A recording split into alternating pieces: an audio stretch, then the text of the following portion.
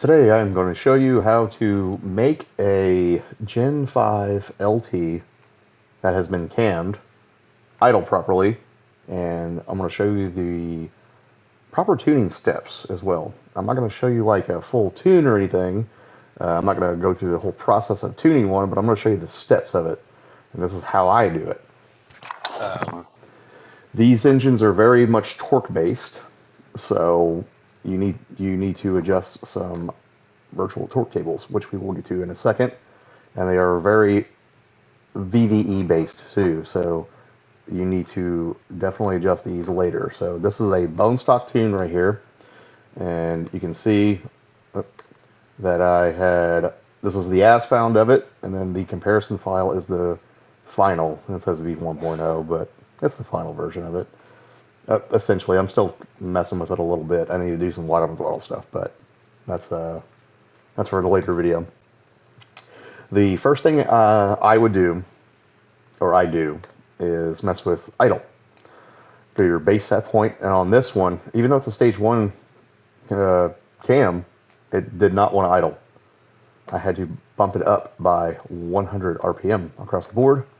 Go to your rolling moving idle and do the same thing as well. Bump it up by 100. Now, if it doesn't want to start right there, you need to go over here and bump this one up by 100 as well, and go to your, in gear, and bump it up by 100 as well. This is just for a stage 1. For stage 2, I would go to 200 on all of these. I would bump them up by 200 RPM. I didn't have to mess with any adaptive idle stuff. That stuff's pretty aggressive from the factory, so you shouldn't really have to mess with this too much, even on a stage 2 cam. Torque-wise, you need to mess with these. Speed control reserve. In the book, it tells you to select this table right here, go down to about right here, and then scroll all the way over, and then bump it up by 5 pound-feet. This kind of worked, and it also tells you to smooth this over right here after you're done, and smooth this right here. I had to add quite a bit to it, so I had to add over 12 in some spots, or about 12 in some spots, and then smooth it over to get it to idle good. Torque limit offset goes from 69 to 100, so change that. And then the external load, this one was a big one too that the book kind of misguided you on too. It told you to start off with just a 50 pound-feet increment, and which is okay. If I would have known what I know now, I probably would have started off with 100, because you can see here, I had to add quite a bit. I had to go 200 in a lot of spots, and then 100 right here to make it idle good. This actually made it fire right up with 0 issues, and it kind of dipped a little bit. And so on that note, we went over to the spark table and went to minimum spark base. If you can see here, there is a ton of negative timing here, and here at idle as well, there's some negative timing here too. Oh, we don't want that in a cammed vehicle. We need positive. Think positive here. So I had to add 10 right here, so you can see how much I added, what the difference was. So put it at +5, +5, and then +5 right here.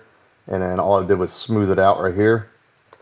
And then copied this entire table, Control-C, after it was done, and then Control-V'd it right here to long term, so Control-V is paste, if you don't know what that is. And then it was ready to start. It actually started right up and idled very good. And then we got the tuning. So immediately I noticed the torque tables were way off. So I had to go over here to virtual torque, and right here you have a drop down menu here. Okay, so ignore the DoD ones. We're not going to be using those. So this vehicle, I had to do these 4. So air mass, map, E85 air mass, and then E85 map. And I'm going to do these the same way as well. Now you can go in here and change a bunch of stuff. Like you can make the minimum spark 5, -10, -15, -20. I just leave them alone as stock. I don't mess with any of this stuff. I don't mess with the angles or the y-axis or I don't. I know there's some guys that will do that stuff. I don't do it. No, we're not doing that. We're going to keep it simple.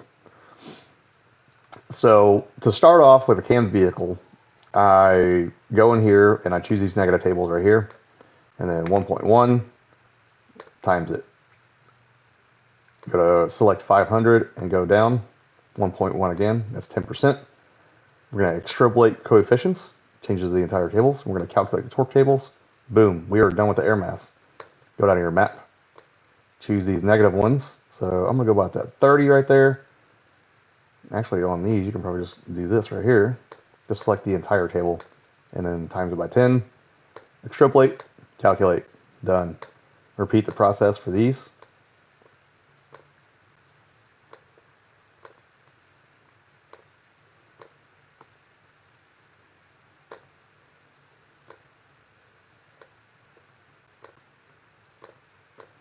We are done with the torque tables for right now. Now, you will need to data log the torque tables. I'm not going to show you how to do all that stuff. You're just going to have to figure it out. That's for a whole nother video. I can make a whole nother video for histograms and all that stuff. So now I said these engines are very VVE based. On previous generations, you would start off in speed density. On this one, you do not want to start off in speed density. It's probably not going to be anywhere remotely correct. I would start off in mass airflow sensor only. So to do that, we're going to change the dynamic airflow to 150. We're going to turn off a DEFCO.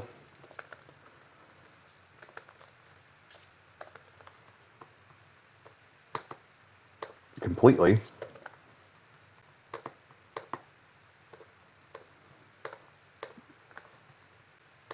We're going to turn off catalyst protection. And then you can leave the power enrichment alone. This one's at 90, which that's fine. If you already haven't done so, disable the OD.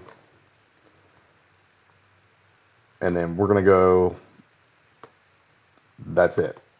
So you don't need it. For a cam vehicle, you probably want to turn this off too. I turn this off down here and then leave it alone up here if it's just a basic little bitty cam. If it's a big cam, I'm turning it completely off. Like I don't pay attention to misfire codes on this stuff because it's just going to throw false misfire codes. So, and that is it. So we're going to go ahead and tune in math only mode. We're going to go set up our histograms for the math calibration. Data log it, various RPMs and loads, no wide open throttle stuff. And we're going to dial it in until it's about 2% at the max. You know, if it's 5 here and there, I don't really care about that. You're splitting hairs after that. After you got your math calibration done, now we can go to speed density mode, and this is where it gets tricky. I'm going to put it in speed density here, so I'm going to put the high RPM disable at 8,000, the high RPM re-enable at 7,999. I'm going to fail the math, so I usually do this, 2, and then 1, so it fails. Go to your DTC list, scroll down to P101, 102, and 103. I'm going to fail them on the first error. So mill on the first error, mill on the first error, mill on first error. Save it, flash it. Now, it is probably not going to run good. If it doesn't, just stop the vehicle immediately. Come over here to your VCM editor, go to edit, virtual torque or virtual volumetric efficiency table. So we're probably going to take some fuel out of idle. That's probably what I would do first. So go to, I don't know, 400 RPM at right here, and then go to about 1600, and then probably take out Let's take out like 15%. Now, VVE tables are pretty rough. Even after you calculate the coefficients and stuff, they're still going to be jagged in some spots. So like this right here is pretty unacceptable. This is acceptable. This is fine. This is not too terrible, but this right here is going to be terrible. So to fix this, what I like doing, let's go over here, just smooth it out. And click it a couple times. It'll be all right. It's not going to hurt anything. And then we're going to select the whole thing, calculate the coefficients. It'll work itself out. So